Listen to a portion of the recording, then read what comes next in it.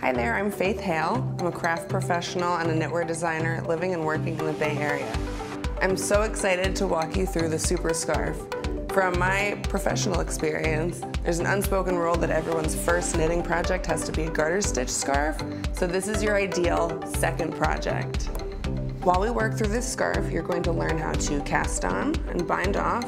You'll also learn how to work the dewdrop stitch, which is a 12-row repeat, but it's actually a lot simpler than it sounds. We're going to work yarn overs and a double decrease, and then when we're finished, we'll be making tassels and weaving in our ends. Chunky knits have been everywhere these past few seasons, so while you're going to have a great time knitting this scarf, you're also going to be wearing it often.